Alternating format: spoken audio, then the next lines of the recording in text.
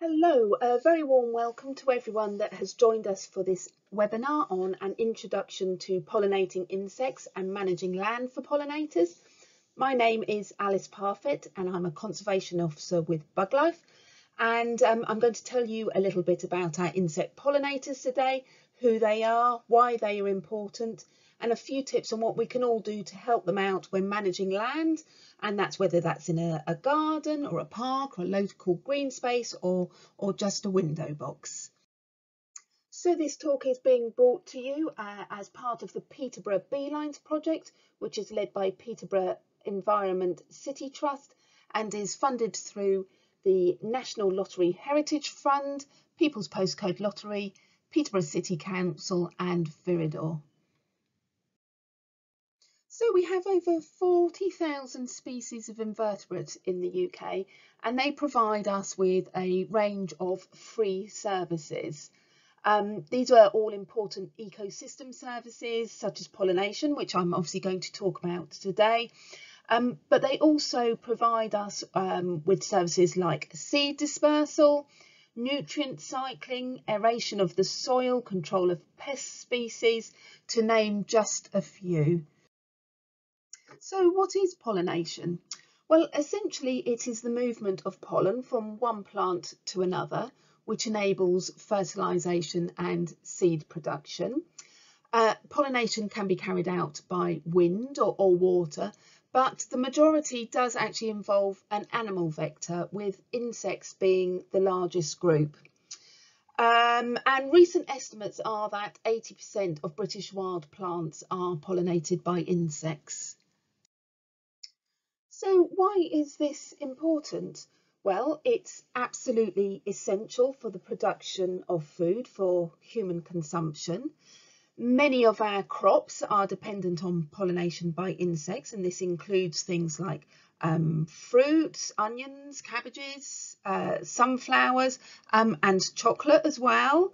And this is thought to be worth around £690 million per year in the UK. So having insects provide this insect pollination service has also been shown to increase the yield and quality of crops, and 85% of all wildflower and flowering crop species do depend on animals, mostly insects, for pollination. And pollination is also important for wider ecosystem function, and by that I mean that a huge number of our wildflowers are dependent on insects for their pollination, and so insect pollination has been shown to be essential to maintaining a healthy and thriving environment. Okay, so let's take a little look at who our pollinators are. Well, these are insects that visit flowers and are known to or are likely to carry pollen between a number of flowers. The entomologist Stephen Falk has estimated that there are around 6,000 insect species that regularly visit flowers and that we can therefore consider to be pollinators. And as you might expect, there's a range of insects involved. Our bees are big pollinators. We have around 270 species of bee in the UK, and these are all known to be pollinating insects. Wasps are also really good pollinators. We've got about 9,000 species of wasp in the UK. 2,000 of these, or around 2,000 of these, are known to visit flowers. Flies are a very important group of pollinators. Around 1,500 species are thought to be pollinating insects. And beetles also contribute to pollination services. So we've got a lot of beetle species, over 4,000 species of beetle in the UK, and around 250 of them are known to visit flowers. Butterflies and moths are also flower visitors. We have over 1,500 species known to visit flowers. And then we also have sort of species such as sawflies that also visit flowers and therefore are considered pollinators. Our most significant pollinators in the UK belong to 3 insect orders. The most important of these bees is the Hymenoptera, which includes our bumblebees, solitary bees and the honeybee, and these are considered to be commercially significant groups because bees purposefully visit flowers to collect pollen to take back to their nest to feed their developing young, and for that reason they're the most effective pollinators. We also have the Diptera, so that's our flies, and particularly our hoverflies, but not just limited to hoverflies, are really important pollinators. Lots of different fly species that are visiting flowers. And then finally we have our Lepidoptera, so that's the butterflies and moths, and these aren't considered to be commercially significant but are very important pollinators of wildflowers. So as I just mentioned, all bees are considered pollinators, so they're visiting flowers to get nectar for energy, and the females are also collecting the protein-rich pollen to take back to feed their developing young. And there's an incredible diversity within the UK bees. They have different nesting preferences, different food preferences, mating habits, habitat requirements, and they can look really different in appearance as well, which we'll see over the next couple of slides. So we have over 270 species in the UK. There's 24 species of bumblebee and around 250 species of solitary bee, and that number is always changing as we discover new species arriving from the continent. Here we have some of our bumblebees. This group is easy to recognise. They tend to have large, densely furry bodies. Some have colour bands or different coloured tips to the tail. Some are completely ginger, like the common carder bee shown here. And you can see how they might be good at transferring pollen from one flower to another. And we're generally familiar with them in our gardens and green spaces. Bumblebees are social, so they form nesting colonies from a few dozen workers up to several hundred, and they utilise old small mammal burrows for their nests, or grassy tussocks, bird boxes, and sometimes wood piles as well. So they have an annual life cycle involving this mass provisioning of pollen to feed their young. They also collect nectar to take back to the nest, but this is only in a very limited way. And you can see that they're fairly recognisable. So, for example, our red-tailed bumblebee shown here on the top right, all black with this lovely red tail. So that's a very easy one to recognise. Then along the bottom, we've got some of our bumblebees that are sort of black with yellow stripes, either 2 or 3 yellow stripes. And then slightly different coloured tips to their tail. And here we have our solitary bees. This is by far the biggest group of bees and are so named as each female has her own nest and lays her own eggs, rather than having a queen that produces all of the young. And this group is vast, over 250 species in the UK, and many people are not really aware of this group at all, let alone that there are so many different species, so they do go under the radar a little bit, but they're really fascinating bees. And as you can see from this slide, they're rather variable in appearance, so there is no hard and fast rule to recognising one. Some are rather wasp-like, while some look a bit more like small bumblebees.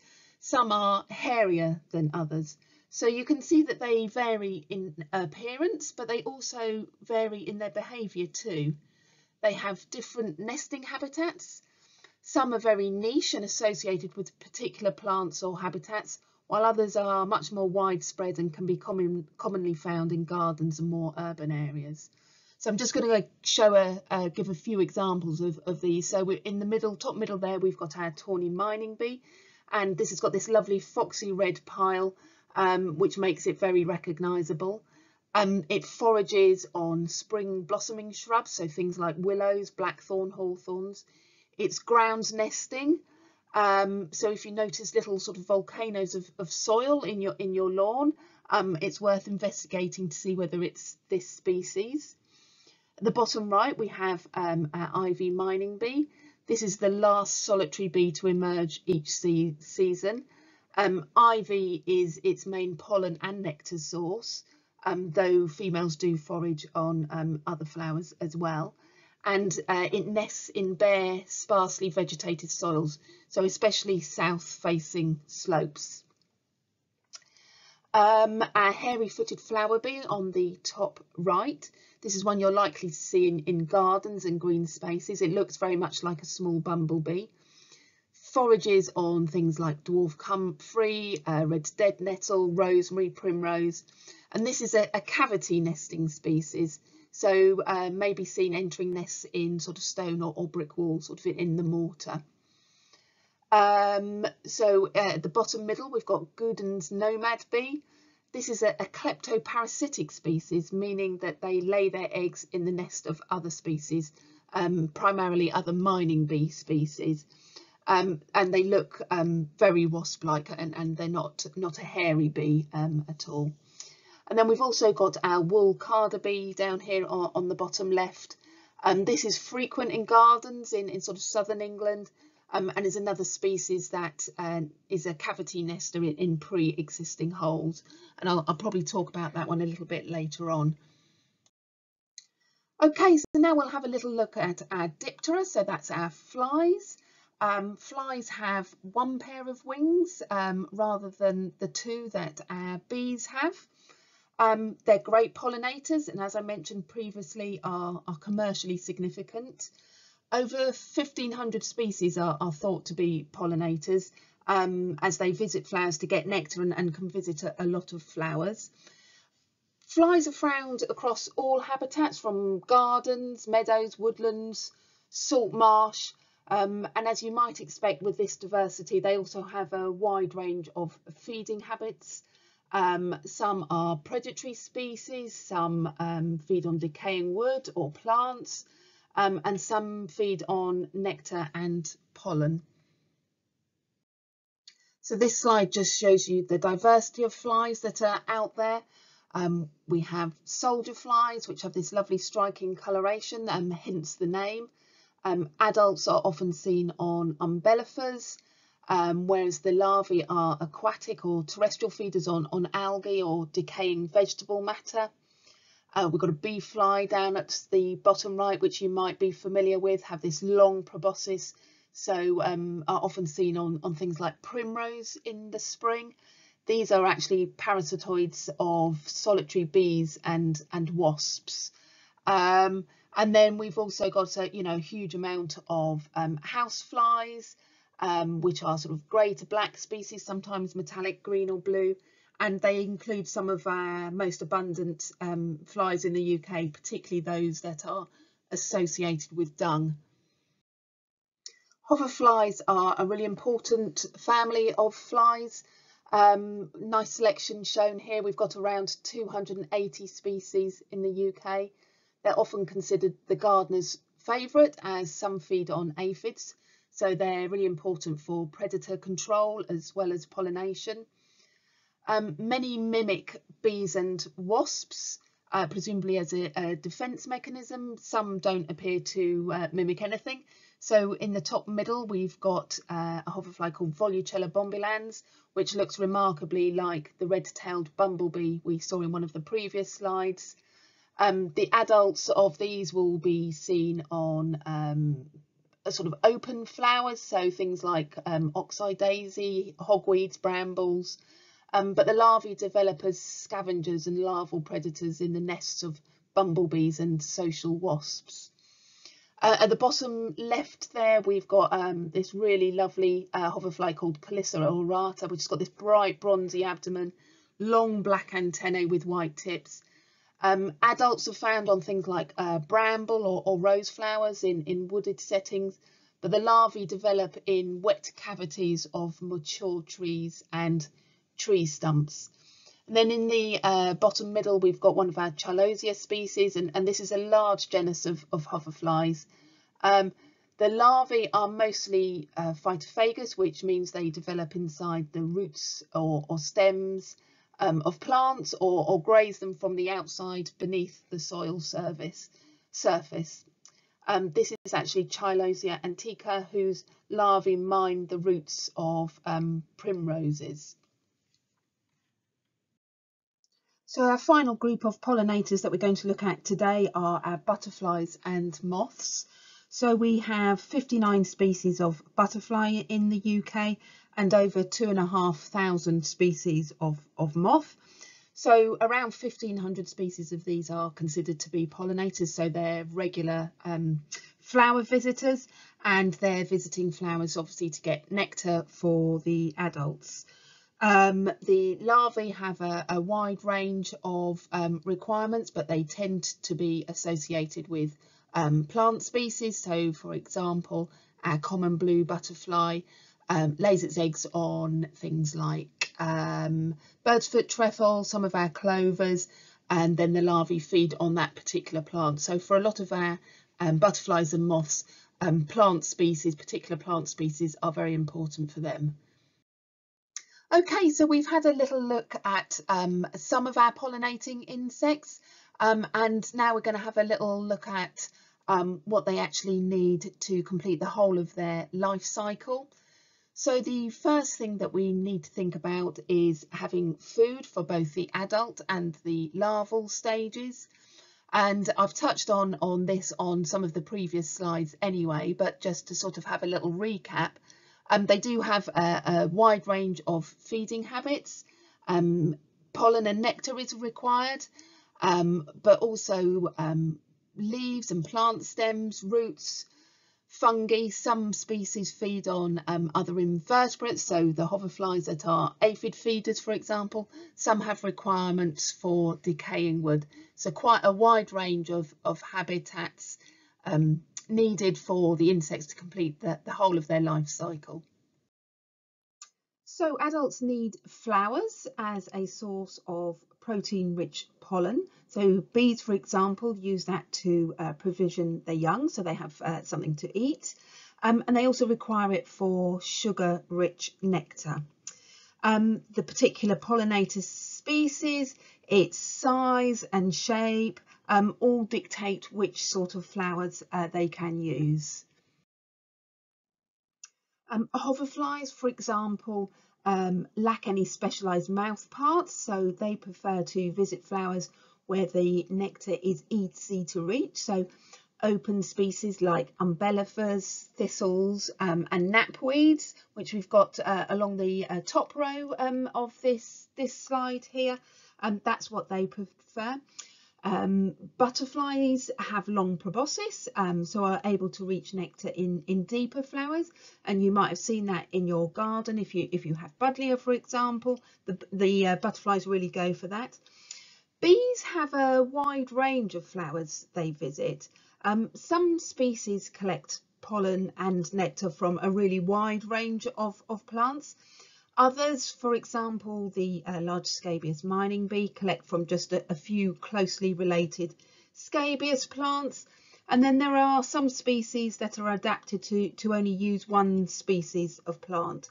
So to suit the widest range of pollinator species, a mix of open and deep flowered plants are required. Bumblebees are separated into long-tongued and short-tongued species, and this affects what flowers that they can use. So long-tongued species such as the garden bumblebee here on the left can reach into deep flowers to get the nectar, so things like foxgloves, primroses, bluebells, comfrey, that sort of thing. Whereas the early bumblebee on the right here has a short tongue, so needs to feed on much more open flowers. But the great thing about some of these short-tongued species is that they are also able to rob the nectar from flowers and bypass any of the sort of pollination that we would like them to undertake. And they do this by biting a hole in the bottom of a deep flower, gets the nectar that way. And having a continuity of food through all the seasons is really important. Different species of pollinating insects are active at different times of the year, some for just a short period to coincide with their particular flowers that they use, Others are active for long periods. So yeah, the continuity of flowering is really important. So things like trees and shrubs are really important in the spring, particularly things like blackthorn and willows, shown here on the top and bottom left. And other beneficial early species are things like dandelions, dead nettles, ground ivy. And then as the summer progresses, the legumes, daisy families and umbellifers can be really important, and as are brambles, thistles and hogweed. And then into the autumn, plants such as ivy is just fantastic. It often provides that sort of final feast for many of our overwintering adult insects. So this is just a quick recap again of some of our top pollinator plants. So trees and shrubs in the spring, our legumes, so things like clovers and bird's-foot trefoils, really important in the summer. Open flowers are very important, so things like oxeye daisy, dandelions, mallows, very important, and also our umbellifers as well. So we also need to think about what larvae feed on.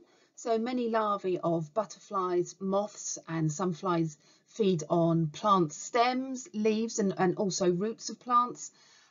Some are species specific. So for example, the caterpillar of the small blue butterfly just feeds on kidney vetch.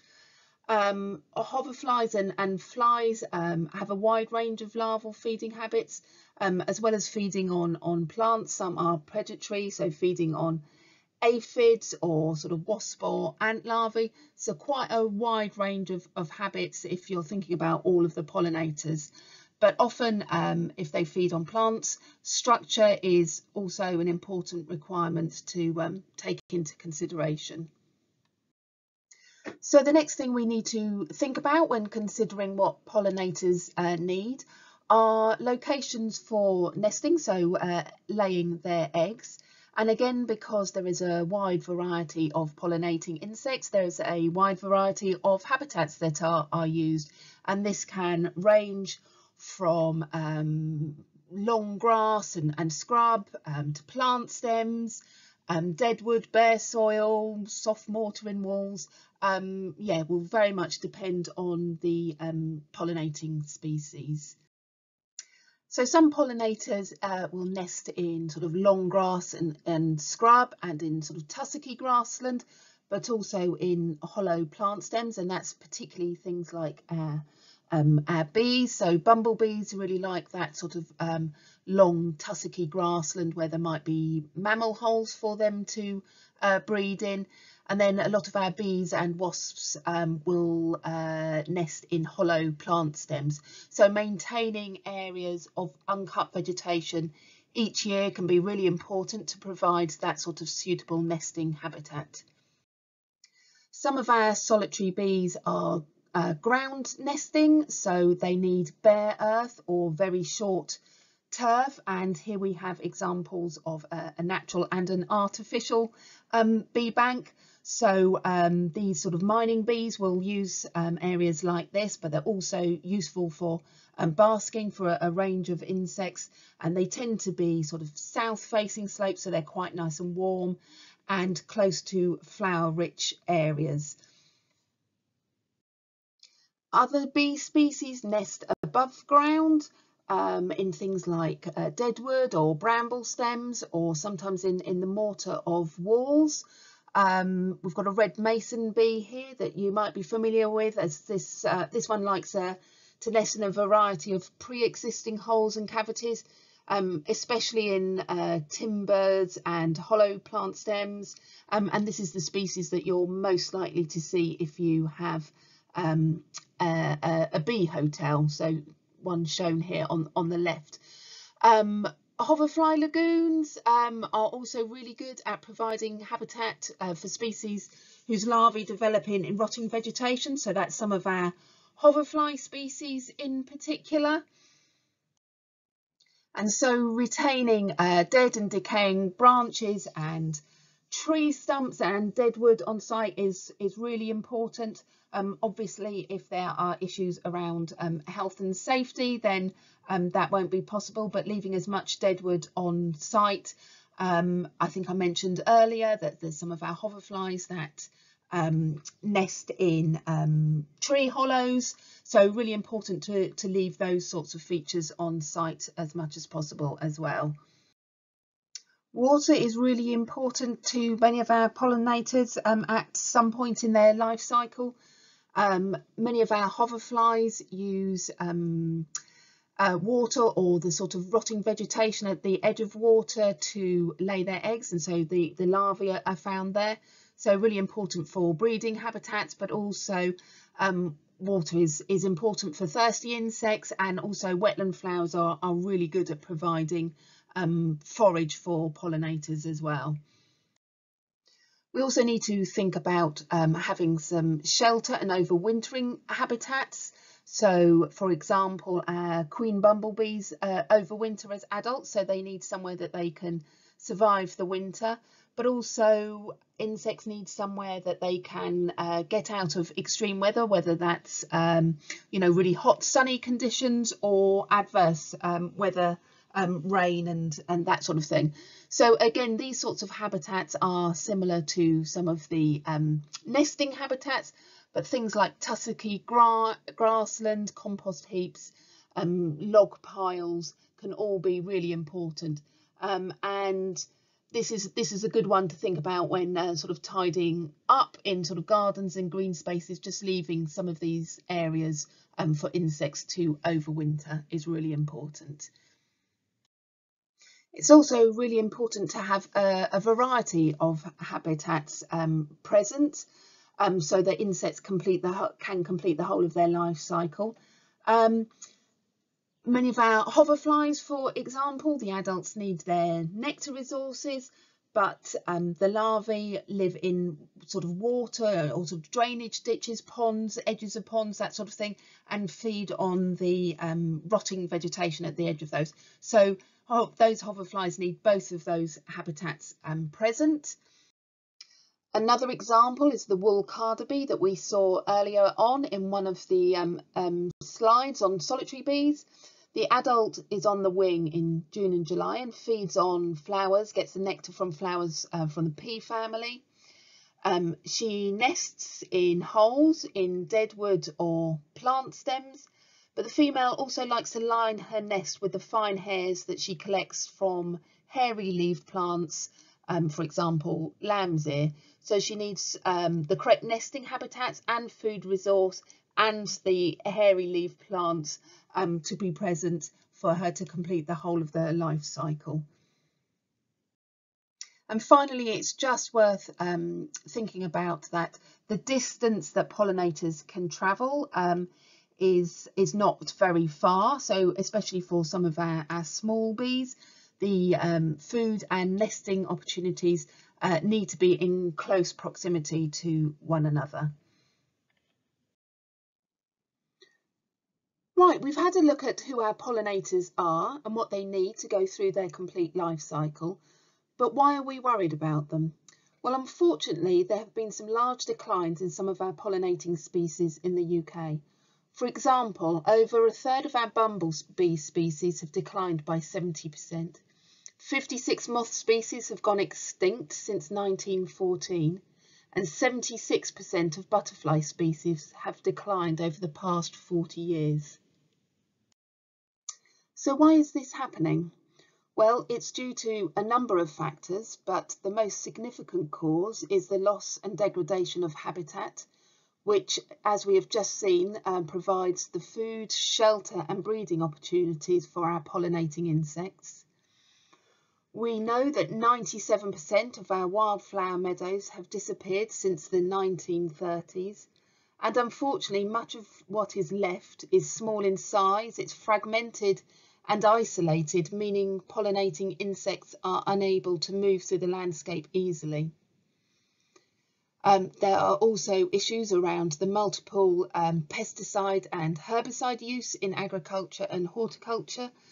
these often have far-reaching consequences for invertebrates beyond just the simple target species. Neonicotinoid pesticides have been shown to have harmful effects on wildlife, not just to bees, but also to aquatic invertebrates and even birds. Commercially reared honeybees and bumblebees can carry pests and diseases that can affect wild populations if they were released or escaped into the wild. And also climate change is an issue. Pollinators may get decoupled from their associated plants, so they emerge before or after their flowering time. And as the climate warms, pollinators will need to move north to find more ideal climatic conditions. And obviously this is not always possible if habitats are disconnected, so it makes these populations more vulnerable. But climate change also leads to extreme weather at odd times of year, which can obviously be detrimental to insects in many ways. But there are actions we can all take to help reverse these declines by thinking about how we manage the land around us. So I'm going to go through some of the enhancements that we could all get involved with to benefit pollinating insects, whether this is in our garden, the local parks, school grounds, or a bit of woodland. And I'll go through some of these in turn. So first up, we'll take a look at some of the things that could be done in public parks, school grounds, business parks, where there might be extensive areas of formal landscaping or mown grassland, but might also contain mature trees, flower beds and shrubberies. Okay, so first up, we'll have a little think about some of the formal bedding within sort of parks and areas like that. And how they can be improved through the selection of pollinator friendly plants. So things that can be planted are things like cosmos, dahlias, angelica and rebecca's, all really useful plants in these areas, as they can provide a range of really strong colours and different growth forms to meet design requirements, while also being attractive to a range of pollinators. And the important thing to think about here is also to have a diversity of flowering plants throughout the year, so they have that nectar source throughout the year. It's really worth investigating whether any formal grassland can be cut just that little bit higher. It may be that there is species rich grassland present. You never know what might pop up. But even if it's just allowing some clover, daisies and dandelions to flower, this will be really beneficial to our pollinating insects. In areas that are not required for recreation, so in public parks, for example, or are less formal areas, it'd be a great idea to try and leave some long grass over winter for all of those overwintering habitats that we mentioned earlier. I really like this photo as it shows that leaving the long grass is a very deliberate management option, but people can still walk through, use the park, access the area, which is obviously very important. You don't want to leave the long grass for years and years uncut, as this will mean it just becomes rank and lose any floral diversity. So cutting of long grass areas should be carried out on rotation. It may be that if you leave some areas of grass to grow, there's really no floral diversity sort of coming through. So it might be that there is benefit in having some wildflowers being sown, as shown in this slide. And actually this photo does show really nicely that mosaic of habitats of short grass, long grass with wildflowers, and also a hedge line, so you've got some scrub. So there's lots of resources there for our pollinating insects, both pollen and nectar resources, but also sheltering and overwintering habitats and nesting habitats too. It's also worth looking to see if there is space to allow some of the fringes to grow a little bit wilder. So here we've got some hogweed in flower, providing really good natural nectar resources. And if this can be done in some areas, then that would be absolutely fantastic. It's probably also worth noting that not all paths or desire lines in a park should be hard surfaced or returfed. So those areas of short or bare turf can be really important nesting areas, particularly for our solitary bees, as we saw earlier on. And other things that could be considered within the sort of park or school grounds environment are creating wetland features. So adding a pond or marshy area would provide a home for pollinators with aquatic larvae. Or you could do something like a bee bank or erect a bee hotel, but do remember that these do need to be situated in the right place, so in a nice warm south facing position. Okay, and I've just popped this one in here just to show that the smallest of spaces can be transformed to benefit our pollinating insects. So we've got some nice nectar resources in this small space in a car park, with some lavender. I can see a tall yellow umbellifera, and then a sort of smaller yellow daisy-like flower.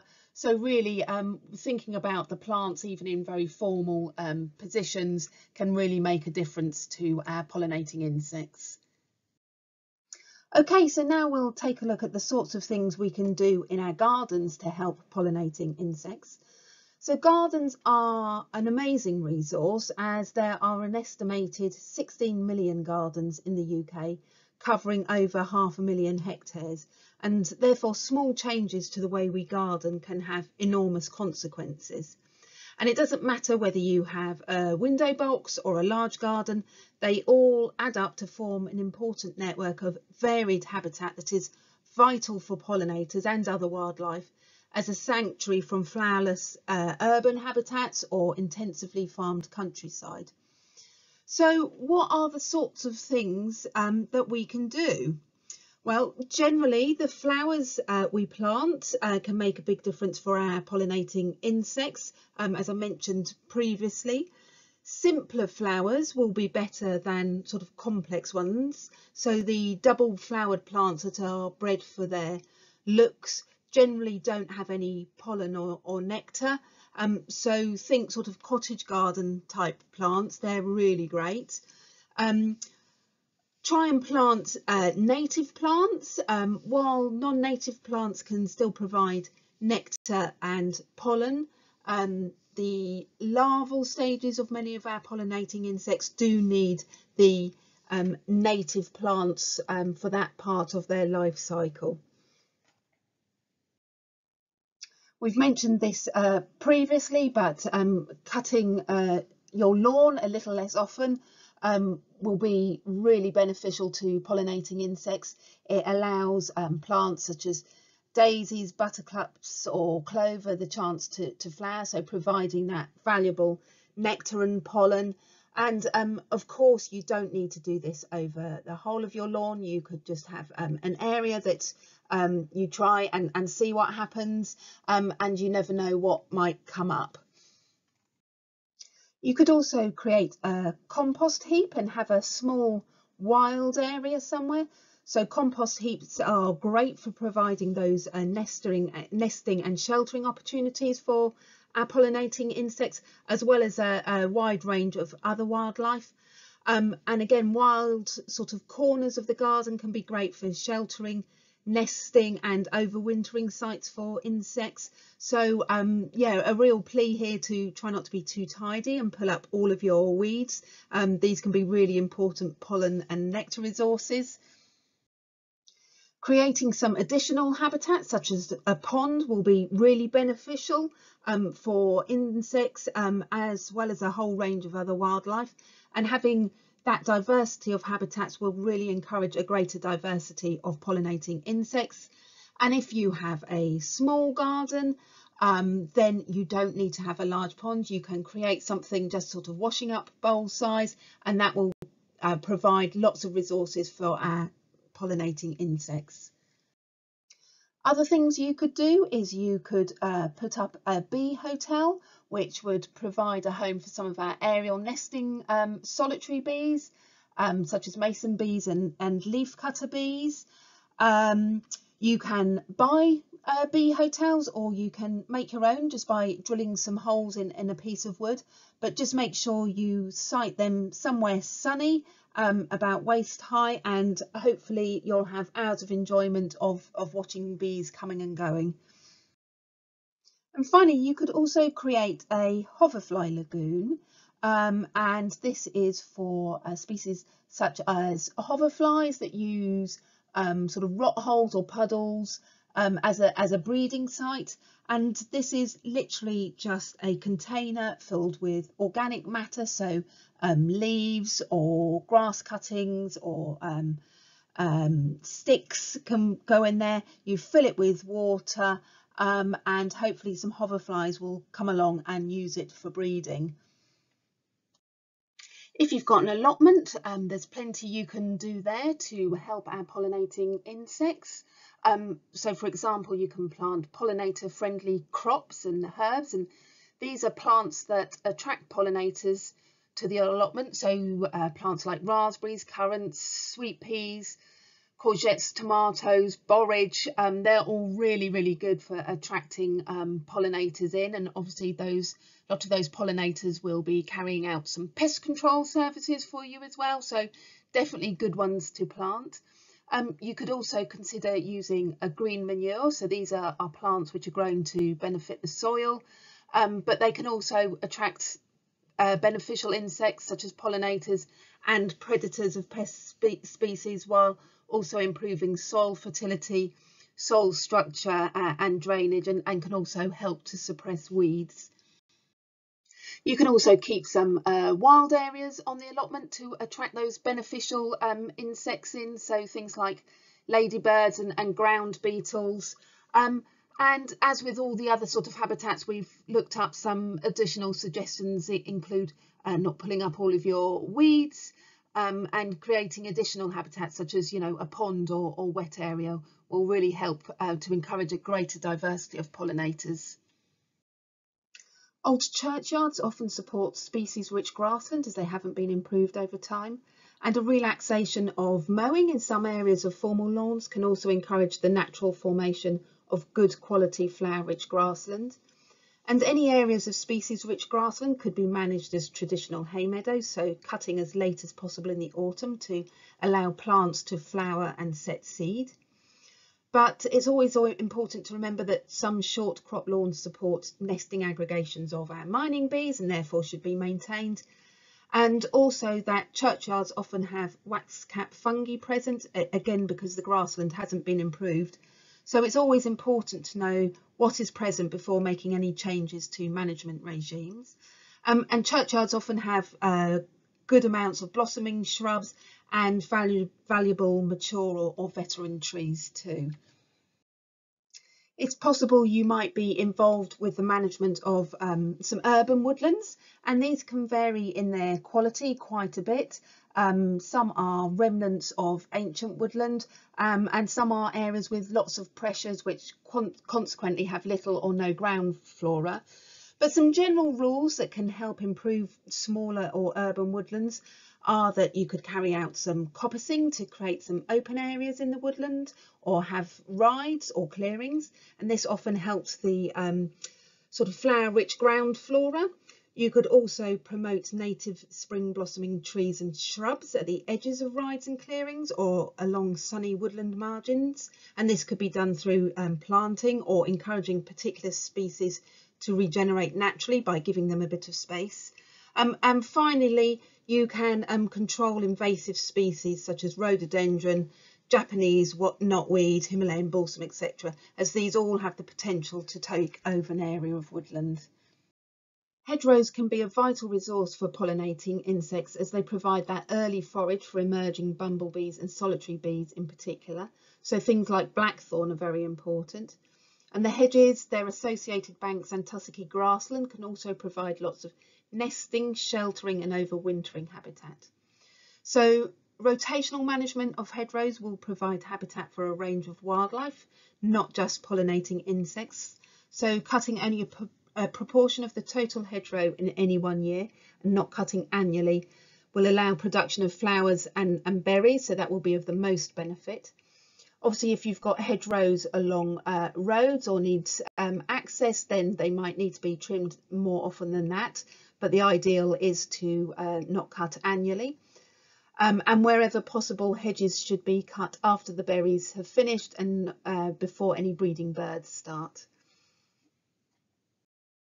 So scrub is the final little bit of habitat we're going to look at. It's a major source of blossom, of shelter and shade, but if unmanaged, it can take over other valuable habitats such as grassland or bare ground, which reduces those sort of habitats that are available for our pollinating insects. So cutting scrub on something like a 10-year rotation works really well. It ensures that the scrub has the chance to flower and blossom, but also prevents it taking over the habitat completely. So some bits of general advice to finish up.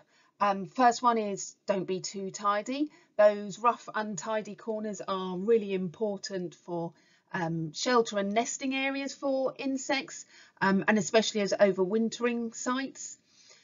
Try not to pull up all of your weeds. These are what we call our native wildflowers and often provide really important pollen and nectar resources.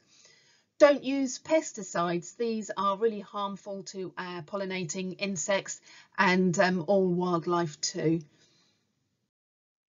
So also think about the flowering plants that are available for our pollinating insects. So the greater the diversity of flowers, the greater the diversity of pollinator species a habitat can support.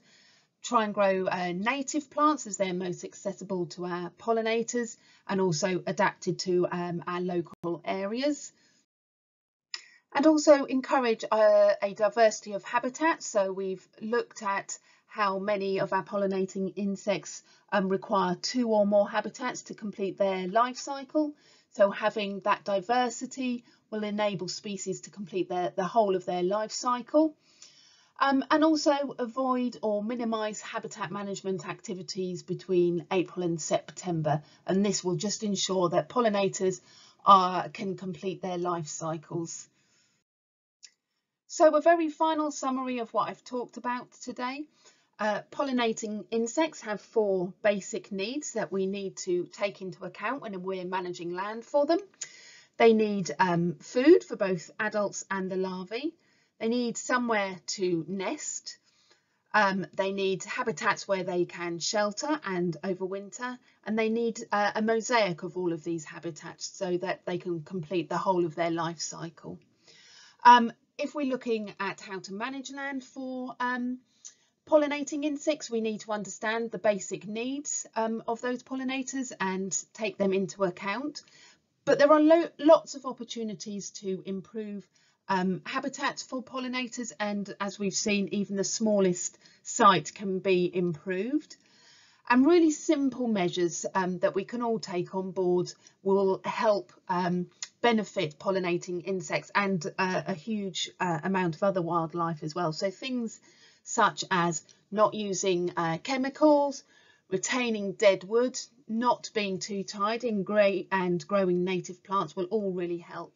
And it's also really important just to establish what you've got on site before you improve it or undertake any works, and this just will ensure that any valuable features are conserved and really help to identify opportunities to improve the site for pollinators. So thank you for listening today to this webinar on an introduction to pollinating insects and how to manage land for them.